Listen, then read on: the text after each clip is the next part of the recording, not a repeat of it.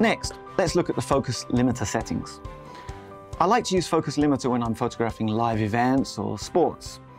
I really want to put the image focus on the stage and not include members of the audience or other players who may be in the foreground. This helps the viewer of my images feel they're really there, and it also concentrates the main focus and the main interest on the main subject of the image. So, let's see how we adjust these settings.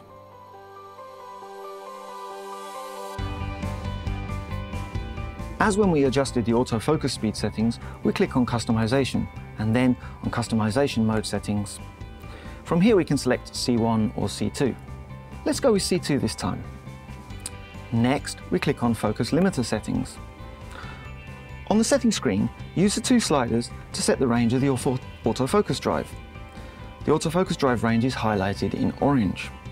For example, in this case, I'm going to set the minimum focus distance to 10 meters with the left slider and the maximum photo distance to 30 meters with the right. Making this setting limits autofocus drive to between 10 and 30 meters.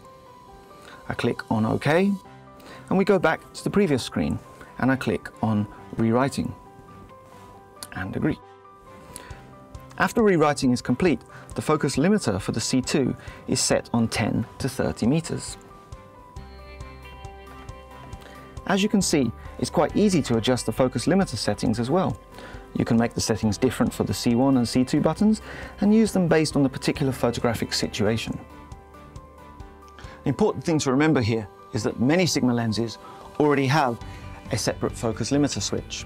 But if we're using the focus limiter on the C1 or the C2 button, these take priority, and the separate focus limiter switch is disabled. Okay, so now let's look at adjusting the optical stabilization settings.